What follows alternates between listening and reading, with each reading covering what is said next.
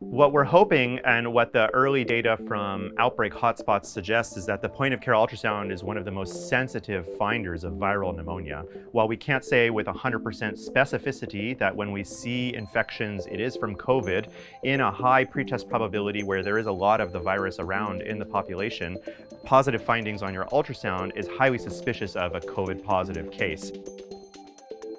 It can help bring testing to places that have challenges with current testing pathways. It can help identify high-risk patients much faster. It can get people to care much faster if they need it. And it can also provide a way to really easily clean and sanitize the testing devices in between use of patients and minimize the resource utilization. One of these devices could deliver essentially thousands of tests in the hands of one operator instead of having to burn through a lot of swabs that may be even less effective than the ultrasound. I think having these devices is a really significant adjunct to our current clinical pathways. In the setting of COVID, it really provides a high-yield piece of data for a clinician to use and integrate into their clinical workflow and figure out exactly how to best treat each patient.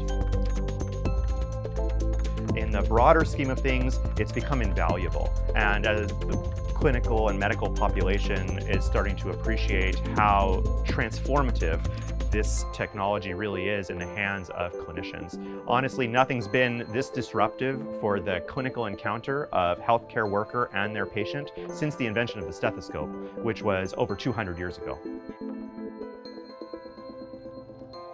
If you imagine a rural practitioner in either a clinic or even in some of the ERs where there's no diagnostic imaging infrastructure in-house even overnight and they need to call in a radiology technologist to help with x-rays, or they're stuck with their stethoscope, which we know the value of the data from the stethoscope is highly variable, even in the best of hands. And now they have a tool they can pick up and actually look right inside of the patient's chest, see with high accuracy whether this patient has pneumonia or another condition of the lungs causing their shortness of breath, and immediately have answers. And one of the huge values of our project is, and if they're not sure about that image, they can call for help right away through the application and get extra consultation from experts across the province who can help them interpret and generate an image.